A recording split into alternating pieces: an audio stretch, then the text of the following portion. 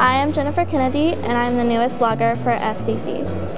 My major is psychology with a little bit of criminology, and I will be graduating next May. In my free time, lately it's been a lot of work, but I love to read books. The book club is fantastic. Shout out to Mandy and Julia.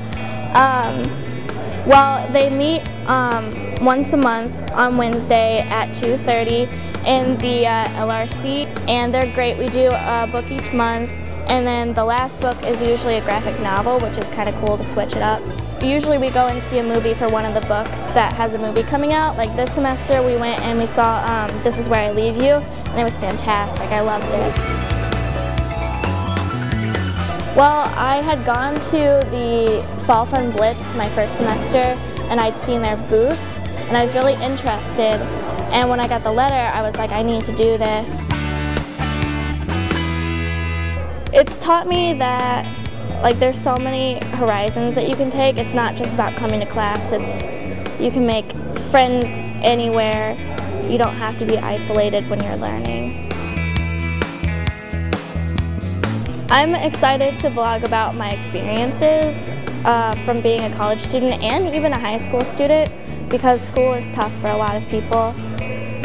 My next blog, spoiler alert, it's going to be about giving is the best kind of receiving.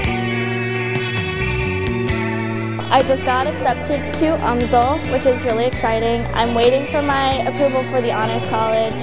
I plan on moving up there to St. Louis in the fall and getting my own apartment, and I want to work my way up to a graduate's degree.